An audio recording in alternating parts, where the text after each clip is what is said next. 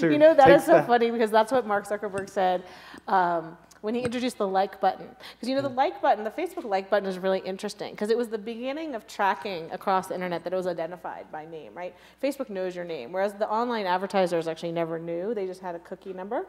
And when he introduced it, he actually said, this is going to make the web heaven because the web will suddenly be identified. All your friends will be there offering you recommendations along the way. Mark Zuckerberg is a brilliant guy. Right. So I agree with you, Kevin. Like, I am not a Luddite. I want every single good thing that the information economy can bring me. What I want is to minimize the downside, right? And I think of this like cars. So cars are great. They get me where I want to go. I think most Americans live and die by their cars. They're also super dangerous, right? And the reason we get comfortable getting into a car is two things. One, baseline safety standards, which is all cars have to meet them. And also due process. If something happens, we can sue the car manufacturer for not meeting the standards, and they're probably going to have to go testify in Congress and cry and say they're sorry and pay millions of dollars, and that's the way it should be, right? I have some accountability. And so we don't have that with the data economy. So Facebook is a perfect example.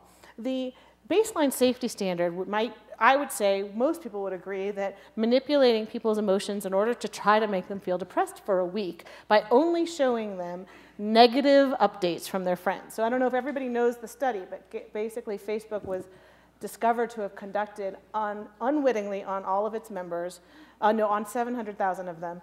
Half of them saw only positive updates from their friends for a week, and half saw only negative. They had done it to a filter of their own about what they considered positive and negative. Now there's a huge outcry about that.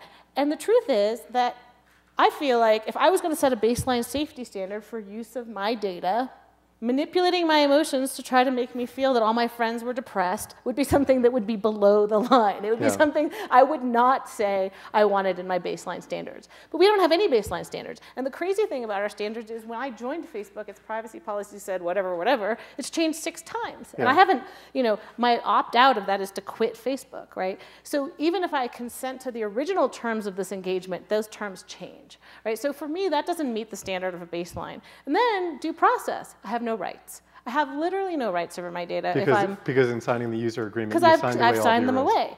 And so which you read every line of, I'm sure. You probably did. Actually, I probably you're probably did. the one person in America who's read every line. I probably did, but it did me no good because I joined anyways, and then they changed them 6 times.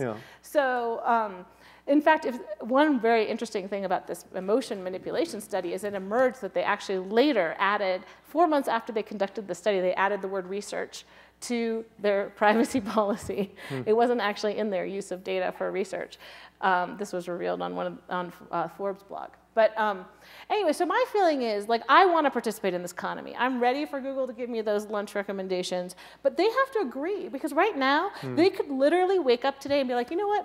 I think I'm going to sell all this data to North Korea. That's just how I feel today. And they can. Like, that's it. There's no law that says they can.